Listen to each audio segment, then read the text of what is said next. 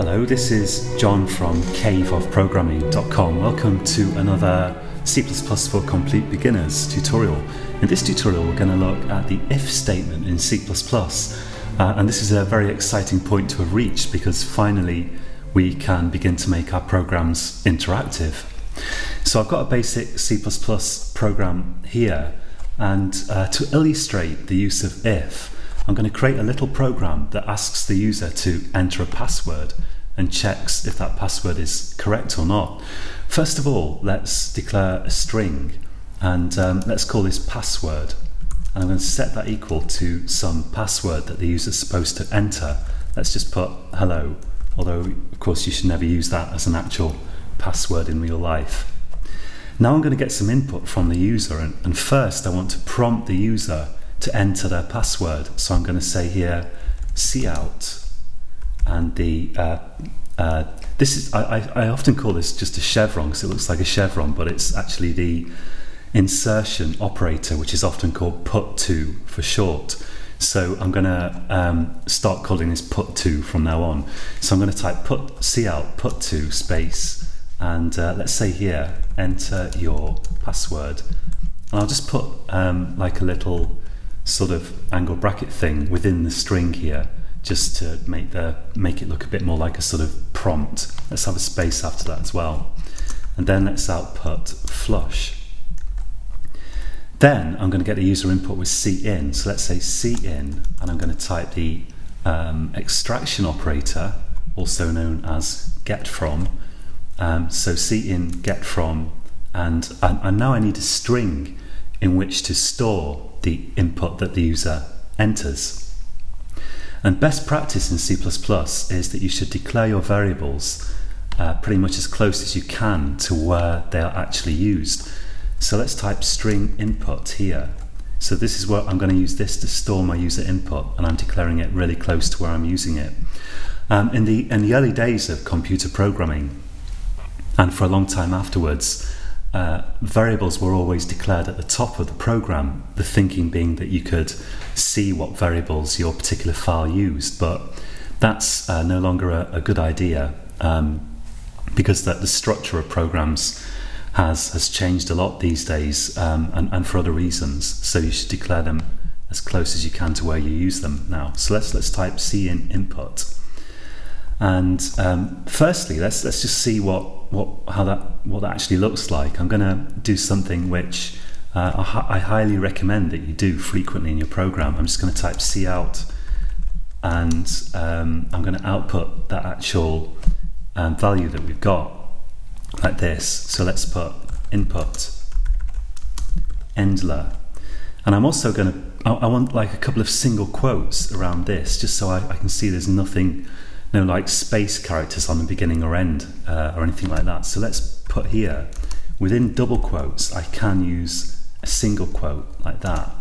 So I'm just going to output a single quote before I'm outputting the stuff that the user entered, and I also want to output another single quote afterwards.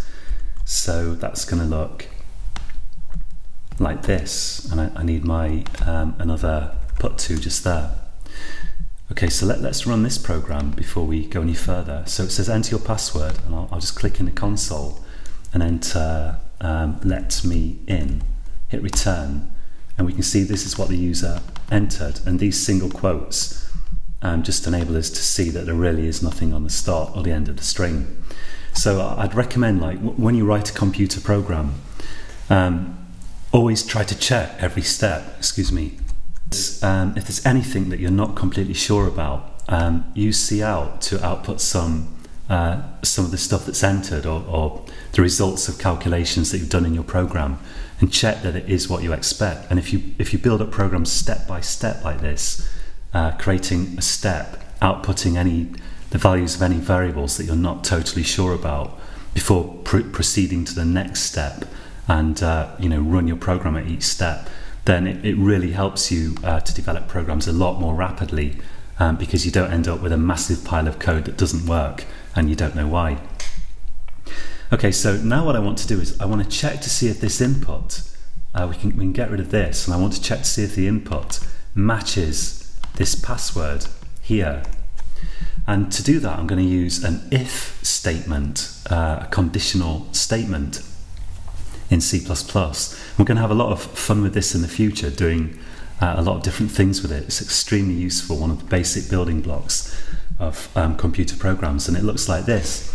And it follows a pattern that you often see in C++ in general and in many programming languages. That is, we have a keyword like this, if in this case. And following that, we have two round brackets, open and close, and we're going to put stuff in those round brackets. And following that, we have an open and close curly bracket like these.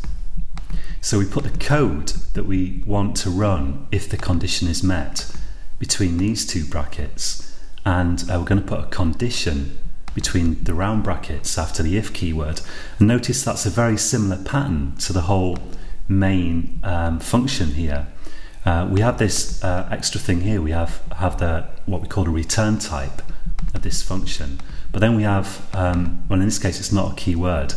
It's a special function name, main, but it looks pretty like this. And following main, we have two round brackets, and we have these open and closing curly brackets, which have code in them, and it's a similar pattern here. So what do we put in if? In if, we're going to say we want to compare this input.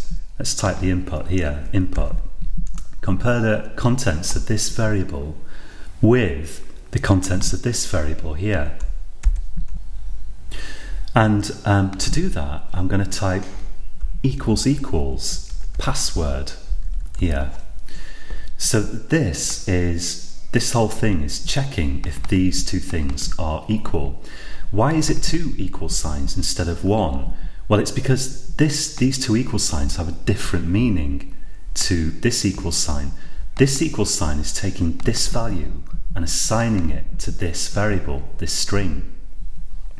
This equals equals, the double equal sign, are checking if these two things are equal. So one is assigning a value, storing a value, and this is checking a value. So they're two different things semantically in terms of meaning, and that's why they are a different symbol. So this whole thing here is called a condition, and this is going to evaluate to true, like a Boolean true value, if these two things match, and if they don't match, it's going to evaluate to false. So whatever you put in the condition here for if, it has to ultimately always evaluate to true or false. So in here we can put some code that's going to be executed between these two brackets if this evaluates to true. In other words, if the two things are identical. So I'm going to type here cout and password accepted. And let's just put a endler there. Now if the password isn't accepted, then if the password doesn't match this, I want to take some kind of different action. Let's have another if down here. Let's type if. So we have the round brackets and then the curly brackets. And in here I'm going to type input not equal to password.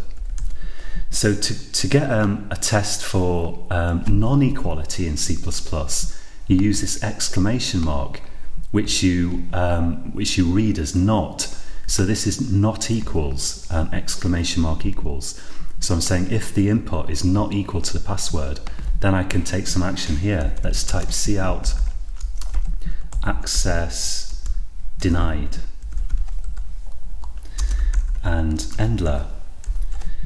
So this condition this if statement will execute it will execute the contents of it will execute the code you type between the curly brackets, however many lines you have here, if this condition is true. And this if statement here will only execute the code between the curly brackets if its condition is false. Well, if its condition is also true, I should say, because if the input is not equal to the password, then input not equals password is true, and therefore this if statement will execute. So the if statement only executes if its condition evaluates to true. This is true if the input and password are equal. This is true if they are not equal. And by the way, we're going to see a nicer way to handle this situation where you want to pick between two alternatives, probably in the next tutorial, but for the moment we'll just work with a basic if. So let's run this program and see it working. So I'm going to click run. I've already compiled it. I'll click in the console here and let's type some garbage, hit return, and it says access denied. Let's run it again, and I'm going to type this time hello. I hit return and it says password accepted. So that's pretty much it for this tutorial. You can also use ifs with integers. It works well with integers as well in exactly the same way. And if you want to practice this, I'd recommend that you try typing out a similar program to this, something a little bit different if you like, or else the same program. Try to type it out just kind of without looking at this code, unless you actually have to because you can't remember stuff, but try to look at this as little as possible and try to get this program working. And also try to do this with an integer. You don't have to use if on input that's actually being entered. You can use it on the values of variables that you've hard coded in your program. So I don't have to get, for example, the input from the user. Here I could have just assigned it a value with an equal sign. So try to get this program working, and try this with integers as well. Make up a little program that uses at least one if statement using integers and see how you get on. So that's it for this tutorial, and in the next one we'll probably look at if else, and we'll look at some more stuff with conditions. So join me again next time, and until then, happy coding.